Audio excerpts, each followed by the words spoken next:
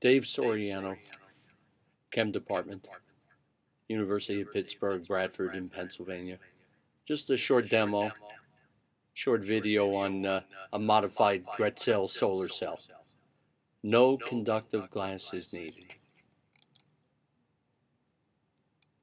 You'll need an empty CD case, graphite rod or graphite lead pencil, sponge, antiseptic containing povidone, food coloring dye, copper wire, liquid paper.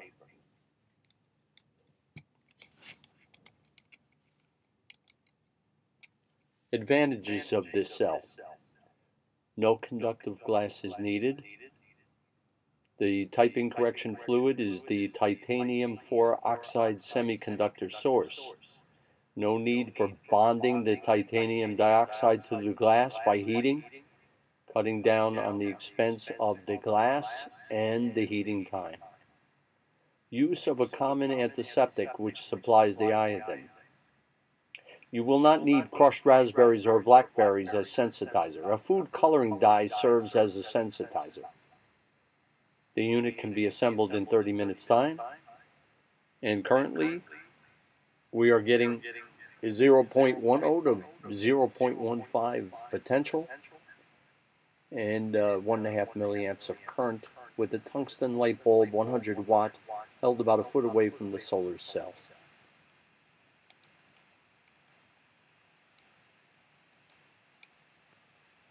Hi, Dave Soriano.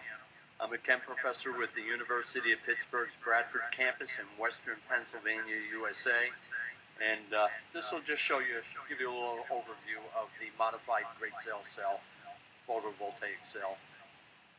When you carry out the procedure, you'll need some copper sulfate. I have it in this glass dish. That's a copper sulfate bath.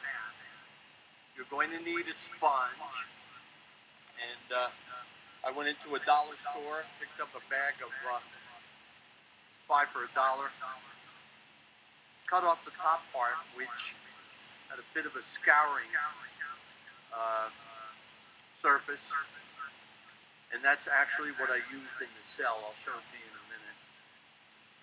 So I cut that down to, maybe about quarter of an inch thickness.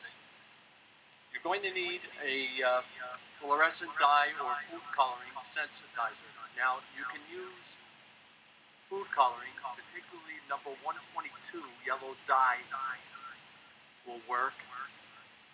I tested out basic yellow fluorescent dye available from Surgery in North Carolina, Youngsville, North Carolina. I just happen to have it here in the stock room, and I used it as a spray, and it works fine. If you don't have that, you can experiment with others along the lines of food coloring solution. You're going to need liquid paper, typing correcting agent, liquid paper. I'm using a solution sold commercially by Papermate. Got to have that. That's your source of semiconductor titanium 4 oxide. You're going to need, also in the grocery store, drugstore, you're going to need to get an iodine antiseptic swab stick is what I'm using with povidone. So very commonly a 10% solution can be found in a drugstore.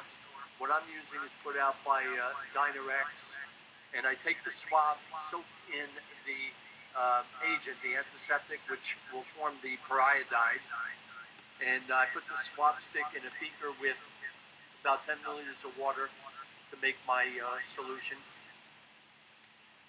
That's the equivalent of potassium iodine. That goes to the bottom of the electrode. Gonna need some copper wire and an empty CD case.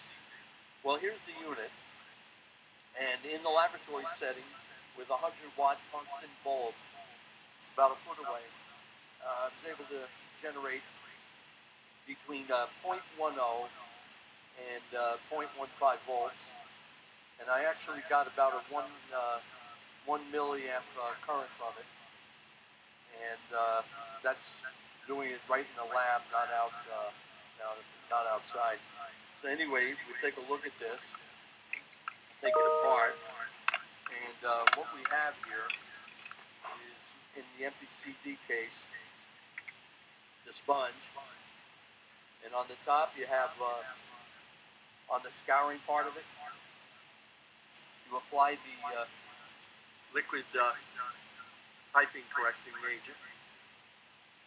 Run a thin copper lead across that and outside for measuring potentials as an electrode. And you spray this very generously with the dye over the top. The bottom has your antiseptic, a povidone dye. Soak that in there pretty good. And you'll have another copper lead. Don't let the two leads establish contact, of course.